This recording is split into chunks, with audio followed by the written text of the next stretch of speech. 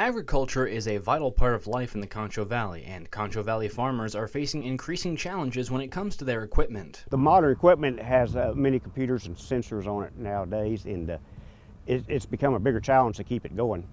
The older equipment we always repaired ourselves and rarely needed help other than for major transmission or engine rebuilds.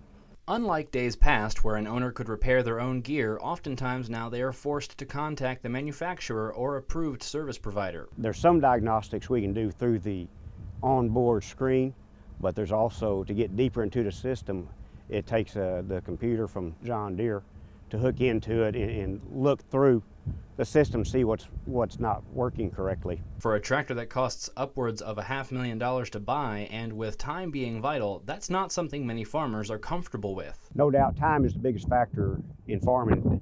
Farmers are very timely. We have to fight the weather, and we have windows of planting and harvesting, and we're in the harvest window now where time is very critical. The cost to have a mechanic out is very expensive. They're well over $100 an hour now. There are numerous proposed laws and current lawsuits pushing for the right to repair, as it's known. But from auto to consumer electronics to farm equipment, progress is slow. If we had that access, we could be researching it as we're working, as the problem starts to surface.